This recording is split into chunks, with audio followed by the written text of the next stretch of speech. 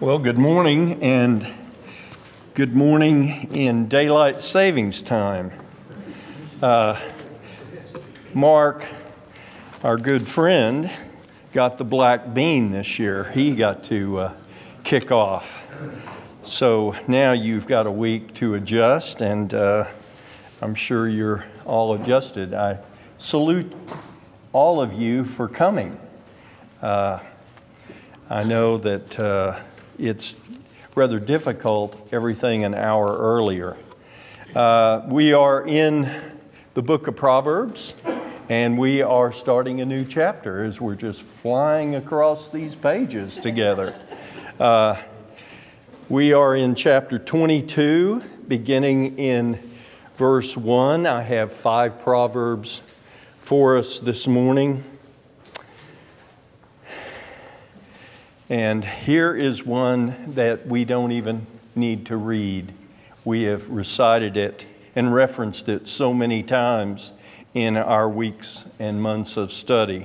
A good name is more desirable than great riches, and to be esteemed is better than silver and gold. 22:1. Here's 2.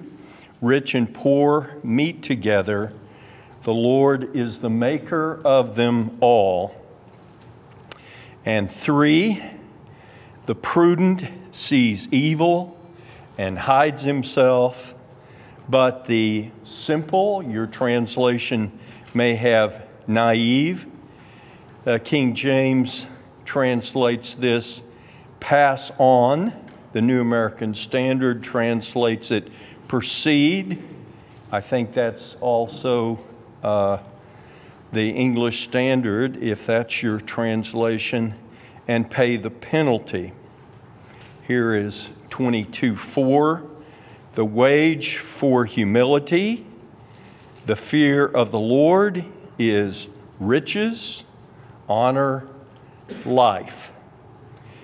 And finally, our 5th proverb for the morning, 22:5, snares. Now, this is an extremely difficult top line to translate. It may seem rather simplistic in your translation. It's a nightmare, but here's the text. Snares, nets for bird traps are in the way of the perverse. The one who would preserve his life keeps far from them. And when you have really difficult line to translate, what you do is you get the understanding or the gist of what the proverb is saying, and then you can go back and kind of outward in put the translation together. Let me give you, before we talk about how I'm going to teach these Proverbs, let me give you a text to set a tab for. It's Psalm 128. Okay, and here's the way I'm going to teach these 5 Proverbs this morning. A name that endures. 22:1, a name that endures. And 22:2, wisdom is seen when both parties serve one another. Wisdom is seen when both parties serve one another.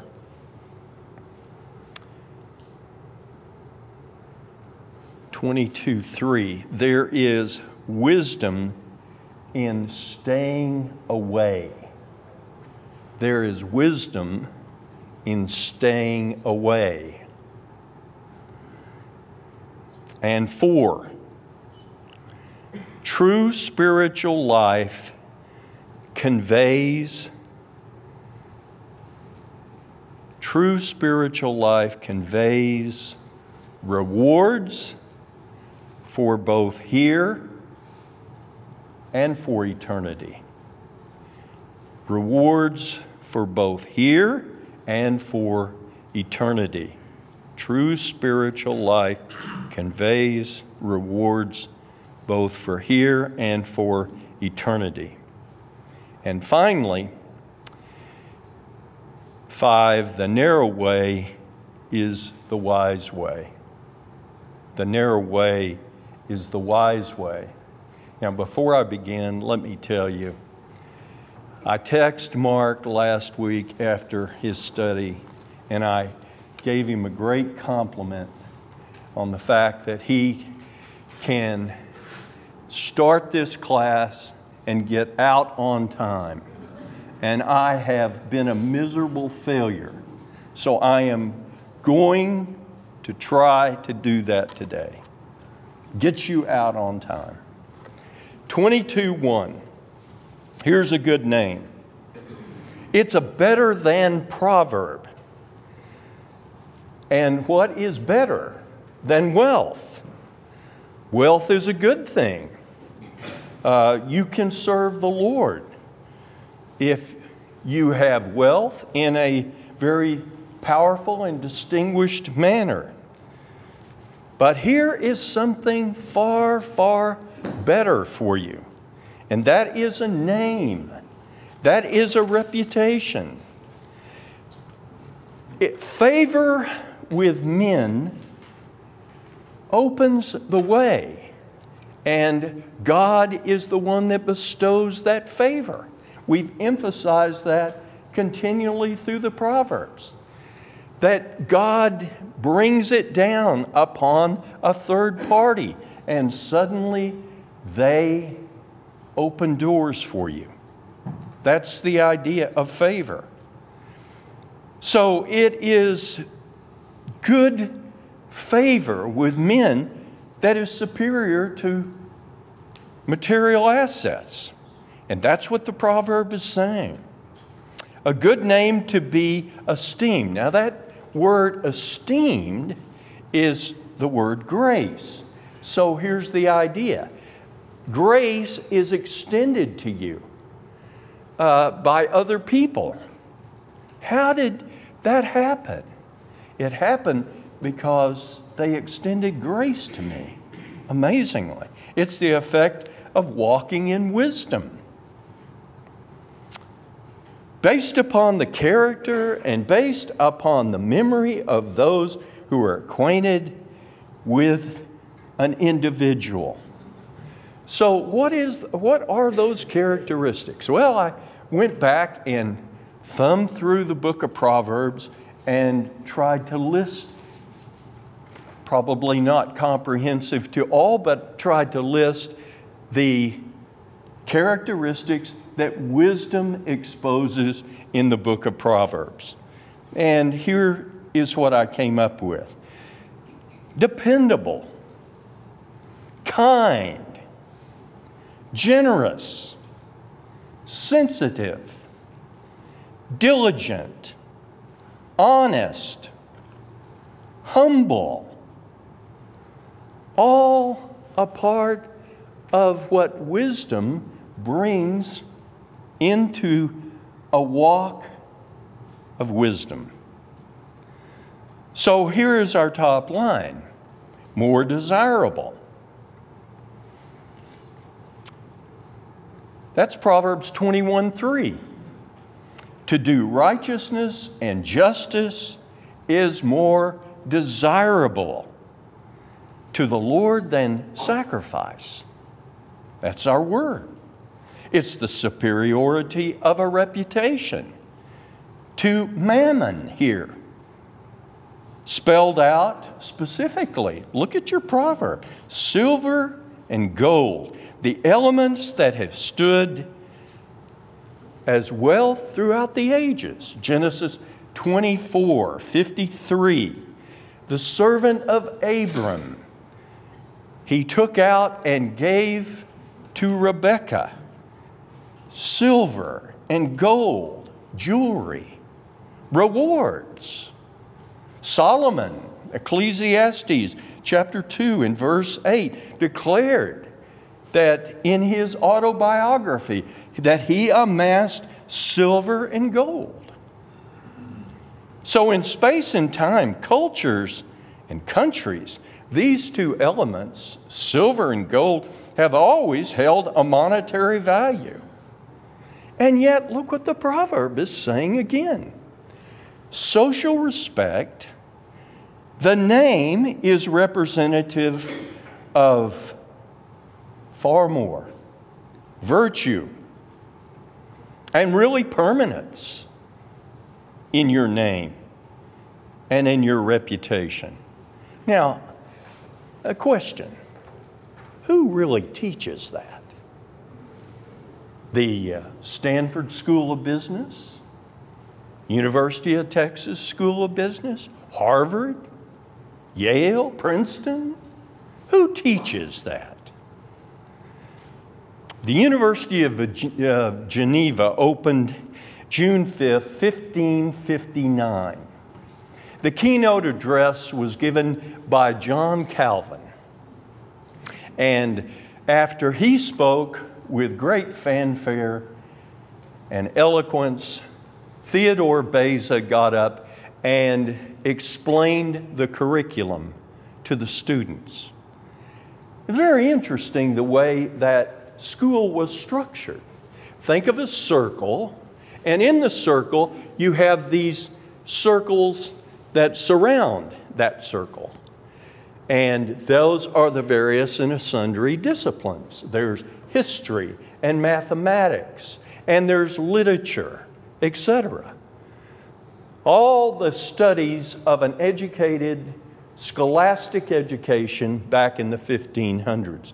But what was different about it is right in the center of the circle was theology. Now, what was the concept and the idea of doing that? Well, here it is.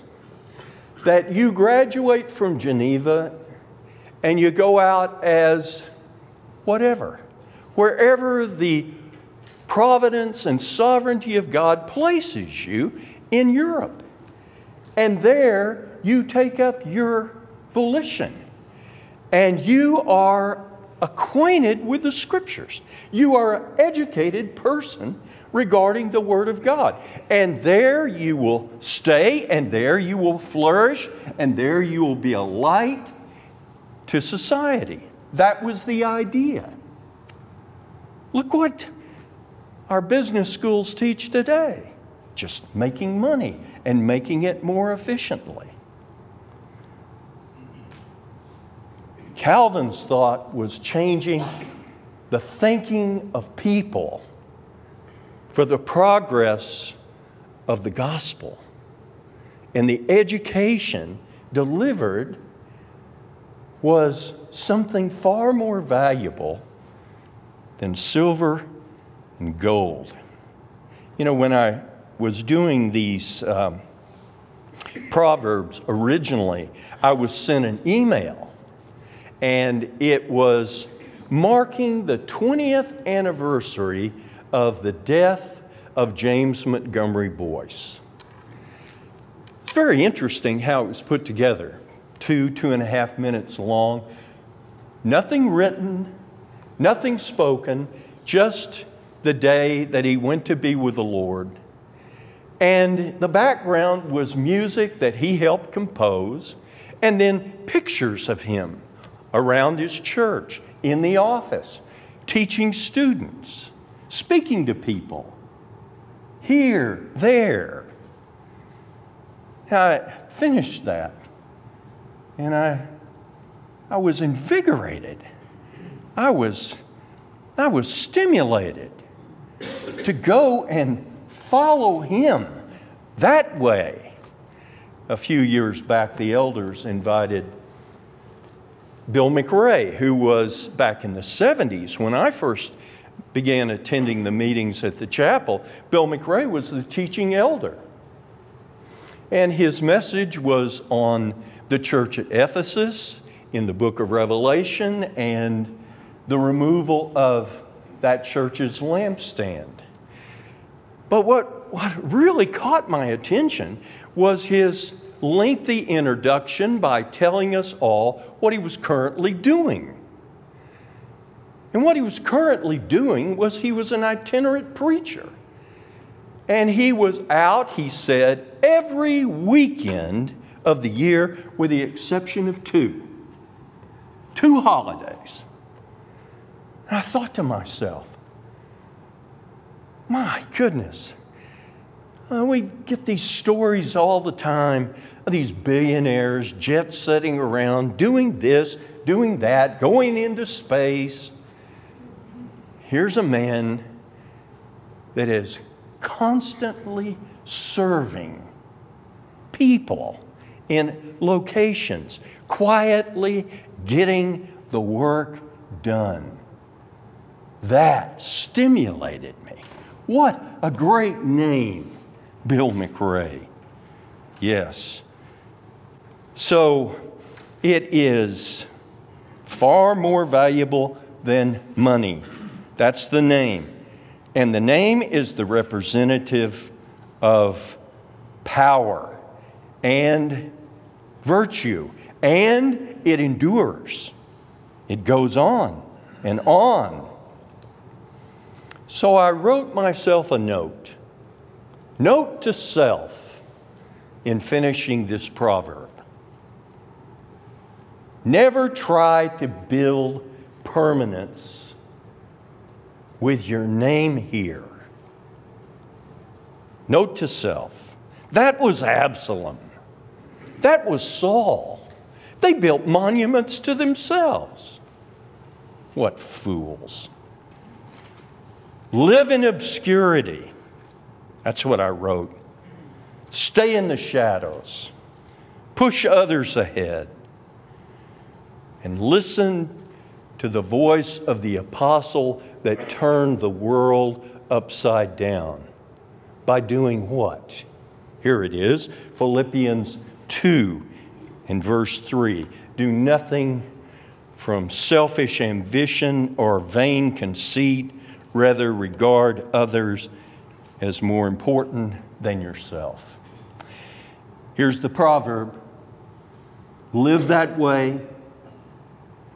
Practice that skill for living. And you will build a great name and a great reputation among us all. And you'll mark people for life. I thought to myself, when considering that curriculum, when I was a young seminarian in my studies, the men that came and approached me,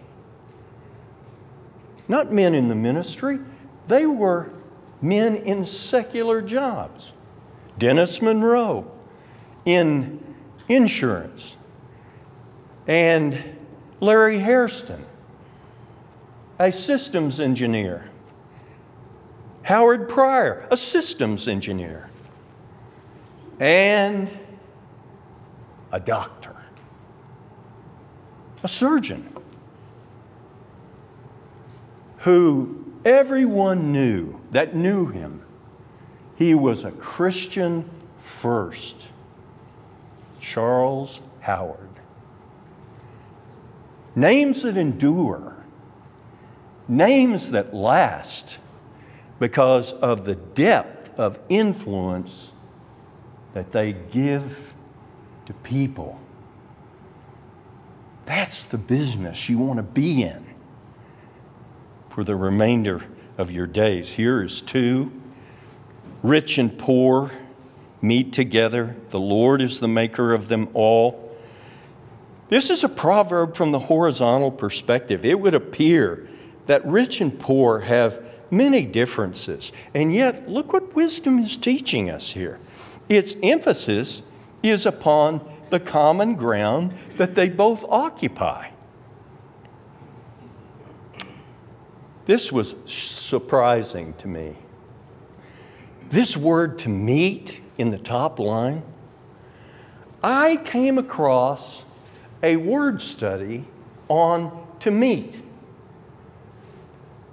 And it went on and on and on and on. It's such a predominant and interesting word. And I said to myself, oh, I've got to get into this. I've got to share this. And then the voice came back, you'll never get through Proverbs. Just give them one proverb. Okay, so here it is. One proverb using this word to meet. And we've already covered it. 17:12. You don't need to turn there. You remember it quite well. It's the unavoidable, face-to-face, eyeball-to-eyeball meet between the mother she-bear and the fool that's trying to take her cub. Now, that's the word. So it's the idea when the poor and the rich meet together, you have this combustion, unavoidable conflict, consequences, consternation. Here is the bomb that's about to go off. And where did that occur? Well, in the ancient world, it occurred at the city gate. That's where all the matters were settled, the disputes among people. And you can just imagine the sounds of that going on. People yelling at one another at the city gates, and all due to economic disparity. And I'm sure there was hostility. And I got to thinking about it. When Nathan went in to David and gave him that story, you know, about the rich man that had all those sheep, and there was the poor man that had just one sheep, and you remember how David responded? He grew angry. That's the idea of this word to meet. And yet, to our surprise, look at line 2. It expresses the theological similarity between both parties. So let's think about that for a moment. Both parties come from one God, one Lord. I thought of this word maker. When I did my first translation of the Greek text as a young student trying to maybe read my way across the page, I can still vividly remember translating John 1. In the beginning was the Word, and the Word was with God, and God was the Word. And then verse 3, all things were made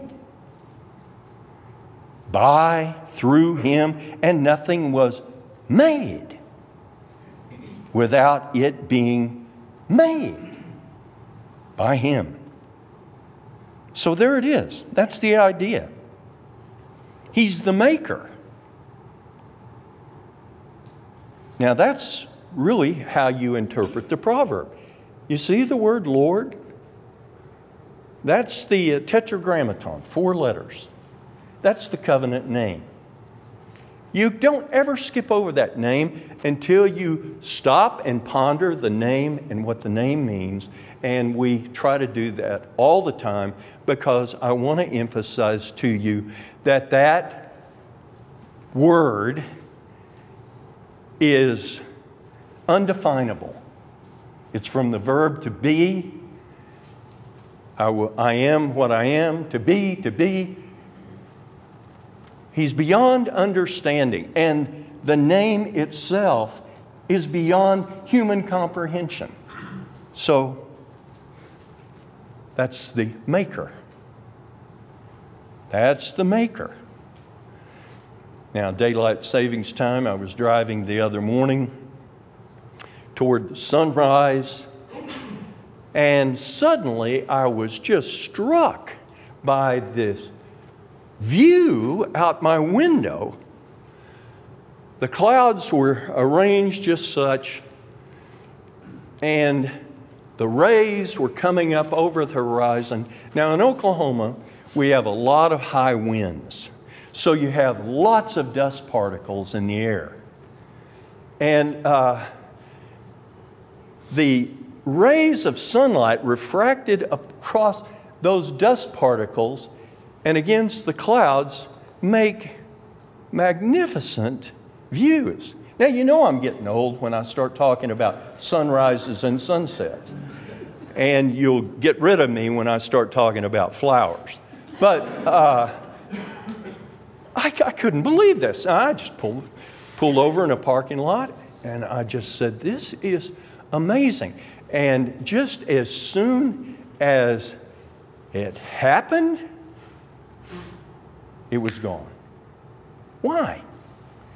Because that object that made those magnificent colors is the very object that took them away. The sun came up. They vanished, disappeared. He is the maker. You see that? He's the maker of all things. All things. All men, all creation. And we are to put that under Him. That's wisdom. That's really thinking life through in our walk. And what does that mean? Well, here's one simple way it means: equal rights for everybody. Equal rights for everyone. We don't discriminate. What do the elders give us at the Lord's table? Welcoming everyone that's a believer in Christ. We don't discriminate. We don't separate. The world does that. Oh my gosh. The world lives on division, separation, here, there. I was enthralled in Dan's exposition of the woman at the well, John chapter 4. And in his first lesson, he gave us a great deal of time and attention on the division between the Samaritans and the Jews. Ethnicity. Here, the proverb talks about division over money. That's rich and that's poor. So, what does the proverb teach us for living? Well, here it is. The rich man should remember that how he treats the poor, how he thinks of the weak, is how he thinks of the Lord, who is his maker, who gave him everything.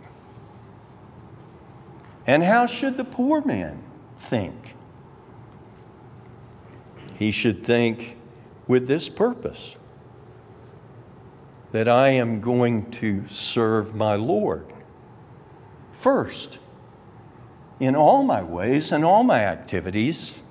See my hands, see my feet. I am serving Him in everything that I do, in all that I say. So that what you really have is that when you have the rich and poor come together and they're all serving one another, people go, wow, that's amazing. Look at that people. Look at that church. Look how they behave. And it is the unity that our Lord told us about in the upper room. That is the skill for living. Here's 3. The prudent sees evil and hides himself, but the simple, naive, you may have here in your translation, keep going or proceed. The King James translates it pass on, and that is a good literal translation, and thus pay the penalty. This proverb and verse 4 have similar ideas. A fine, a penalty, that's the idea of the word wage in verse 4, expressed in human accountability. Our proverb is balanced with the prudent in the top line, and in line 2 with the simple and the naive. The proverb opens with the prudent, the shrewd, and the term used for dividing that word is wise, skillful, adroit, skills for obtaining success, achievement. And we've referenced all the time we've seen that word through the Proverbs, Abigail, 1 Samuel 25, putting that very wise train of donkeys together to feed David's men and cool his temper. That's the word. Some translations use the word cunning. The NIV translates success, Proverbs 14:8, as giving thought to one's ways. That's prudent. Thinking your way through something, the ethical, moral way that righteousness achieves what one desires. Evil here is moral evil, breaking God's commandments. And then look at this. This is surprising in the proverb. Hides. The idea is to take oneself away or off the field of play.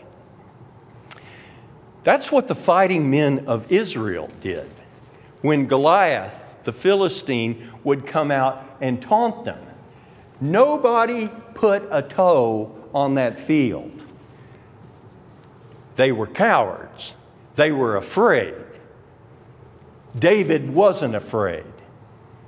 He didn't see a giant, he saw a pygmy. And he saw it that way because he believed the Word of God. You hear athletes talking about running through walls. I would run through a wall for that man. Well, in actuality, if you believe what the Word of God says, you walk through walls or run through walls every day. He is the Lord of the Word. So, how does this proverb surprise us? Well, here it is. This word to hide is actually associated with wisdom and wisdom's behavior. And here's how it works, practically speaking. The wise man says, I understand there's going to be an Antifa riot tonight. I'm going to stay away from that. But what about the simple naive? Well, they pass on. You see, they pass on, and the lexicon translates pass on as ultimately to be punished. And that is our proverb in 21:11. The mocker is punished. So the punishment is some type of penalty imposed. Thus the proverb, the shrewd protects himself by not participating, taking protective action, while the morally dull, the naive, fail to see potential danger and get themselves into trouble. My friends, if there isn't a clearer proverb about what happened in Kenosha, Wisconsin, I don't know what is. Here is a young man who gets a rifle across state lines, goes into Kenosha, not deputized, no badge, but he's going to protect the city and private property. People could say, that's good, that's wise. The proverb says that's naive and foolish. What happened? Men got killed. He got arrested. He became a political prisoner. And thus it became national news. We've all heard the term, haven't we? Wrong place, wrong time. Well, that's the proverb. And that's what it's teaching. Stay clear. Sometimes you can't. Sometimes providence strikes and these things are unavoidable. But if at all possible, stay clear of potential dangers. Here's 4. The wage for humility, the fear of the Lord, riches, honor, life. The proverb describes the Rewards of a wise life. This top line opens with the word wage. It's really the meaning of consequences. Here's the way David uses this word. Psalm 19, verse 11. By keeping the law, David declares, there is great, and there's our word, reward, consequences. The consequences of humility in the top line. Humility is the renunciation of human sufficiency. Psalm 60, verse 11, which declares that the help of man is worthless. So that's what the Puritans called leaning upon the arm of the flesh. And here, associated with the fear of the Lord, that's your personal relationship to the Lord Himself.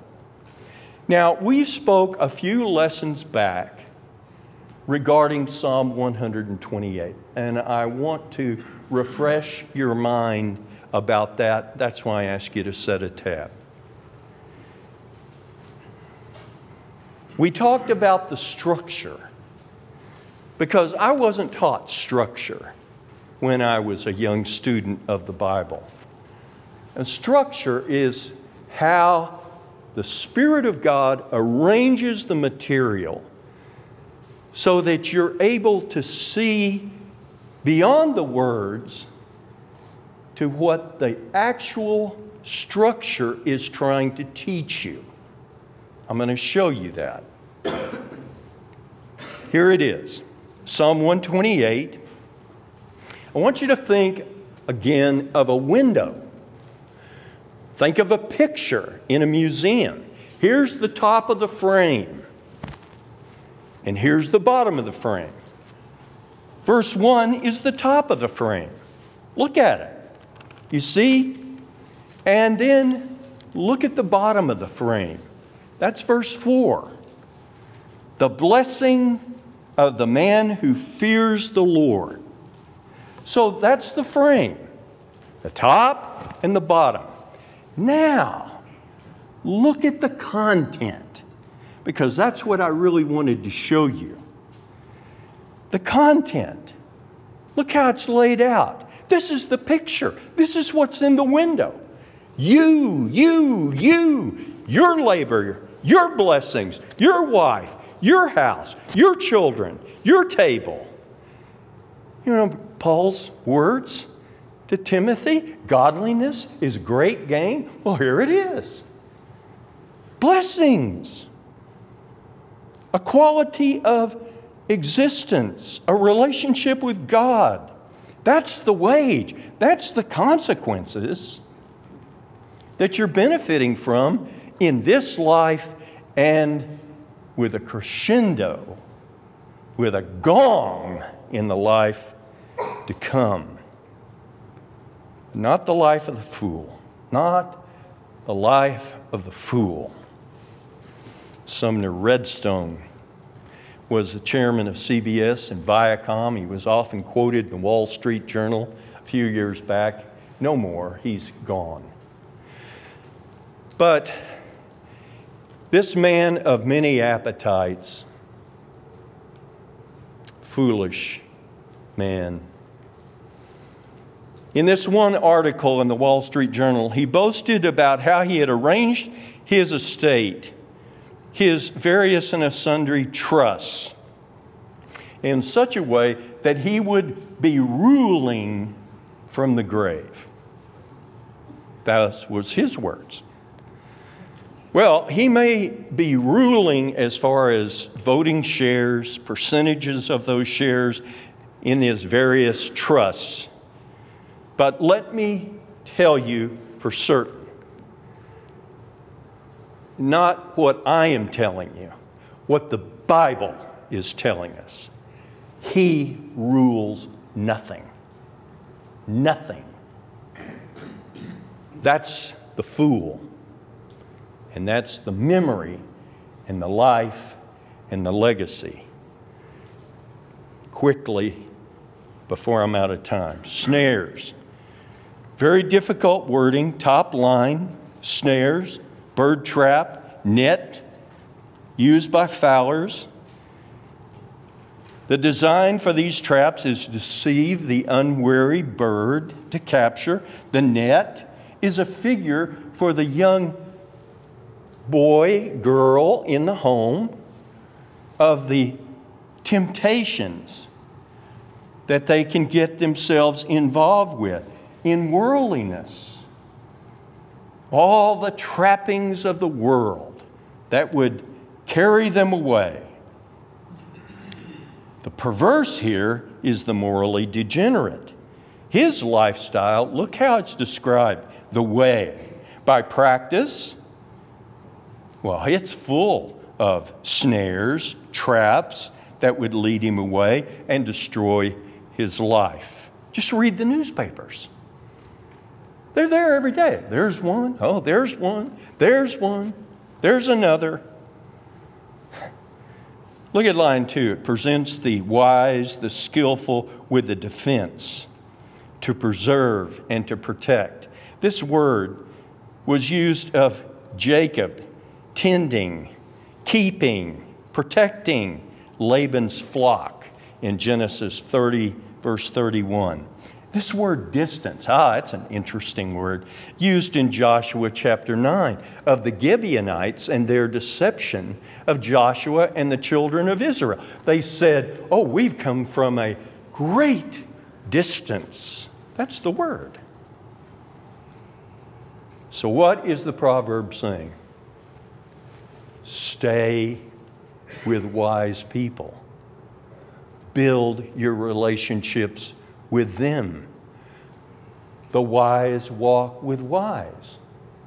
The counsel of fools suffers harm. Psalm 73. The wicked are put in slippery places. So avoid them and avoid their lifestyle, their way. It's a way of death. It's a way of destruction. And their pathetic lives, no matter what they've amassed, not knowing who will get it, heaping it up, said the psalmist, their lives are a mess. But you and I, we have great reward, both here and in the life to come. In the life to come, much greater, much more magnificent. But here and now, our defense, our preservation, our protection is wisdom. Walk in it, live with it, embrace it. And God will bless your days and give you great joy and the benefits from it. Let's pray. Thank you, Father, for our time of study today. Thank you for the elders and the deacons that serve here, and for these, your people, who come to hear your word, the voice of the great shepherd.